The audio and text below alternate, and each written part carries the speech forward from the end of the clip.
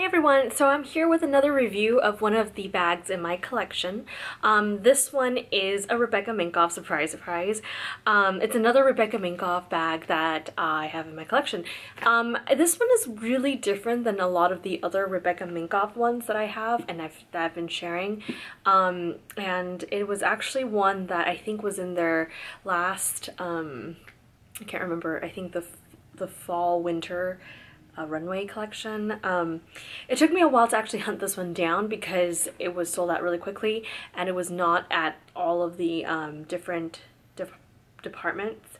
I think it was only sold at Nordstrom and the Rebecca Minkoff website. So after that was sold out on both, I haven't seen it since, and I actually called a Nordstrom store to locate it, and then they sent it to me. So Nordstrom has amazing customer service, so I would recommend, if you are looking for one of these and you cannot find it on eBay, that you go and try Nordstrom.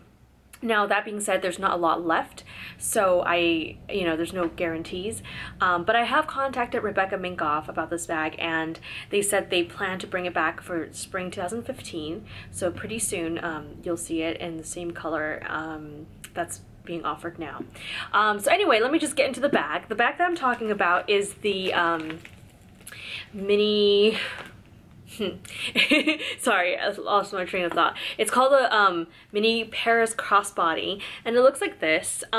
It's an interesting, like I said, it doesn't look like the usual Rebecca Minkoff bags that I've been showing lately. It's very structured. If I hold the bottom, you can see that the bag itself stays pretty flat for the most part, and if you look at the sides, you can also see that it is very, very structured. It comes with a top handle right here, and if you can see closely, it's made of this kind of gold metal, and there is the ability to clip the strap on either side, and of course you can release it, you can take it off.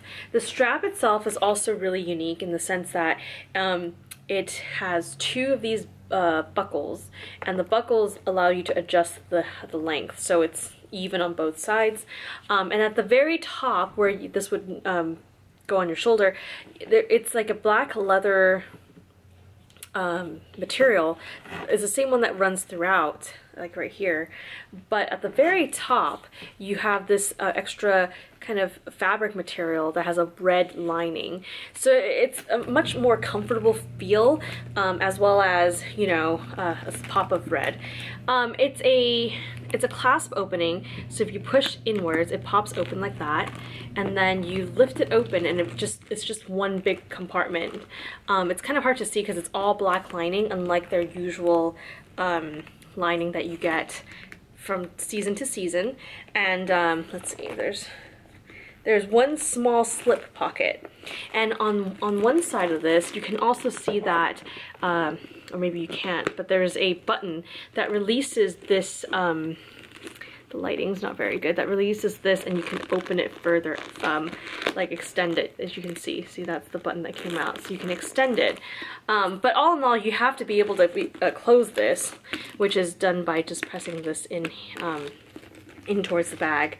Now, the back has no slip pockets, so you only have that main compartment, but it is really sleek. It's kind of like a patent leather, but not really. It's very fine leather, and then you have 4 legs at the bottom. So all in all, this bag seems to be like a shoulder bag because it hits, I'm 5'1", and it hits me about where my hip and butt is, and you can also hold it on your wrist, on your hand. So I haven't worn this yet, so I will give you an update on this, but I really love it, and I just really wanted to share this with you. So thanks for watching. If you have any questions, please leave them in the comments below, and I'll try to answer it. I think that's all. Yeah, okay, see you guys next time. Bye.